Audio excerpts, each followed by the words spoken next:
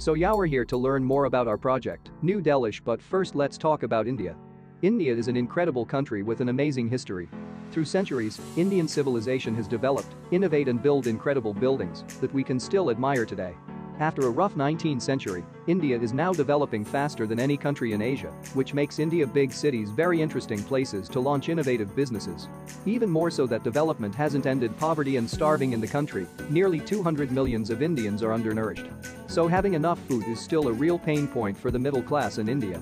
On the other hand, there is a huge problem of food waste in big Indian cities. Believe it or not, but up to 40% of the food is wasted in India. This is due to a lack of cold chain and an unbalanced distribution of the food. So, our goal with New Delish is to solve those two issues.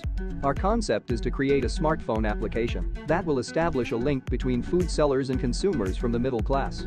On this app they will find product that food sellers would have thrown away otherwise because they didn't manage to sell them in time. So, people will find a very huge range of quality product at a fairly cheap price. Our main target are students from the middle class, which are familiar with smartphone app and don't have a lot of money to dedicate to their alimentation, but still want to eat quality food and are concerned about food waste.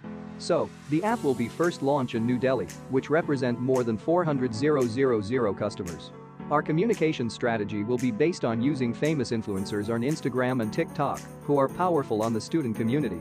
This will enable us to scale up, to extend to other cities in India, and to offer a paying delivery service based on the travel time between sellers and consumers. Our business model is based on a 12.5% commission paid by the customers, which won't impact that much for them the price of the products because the base price is already due.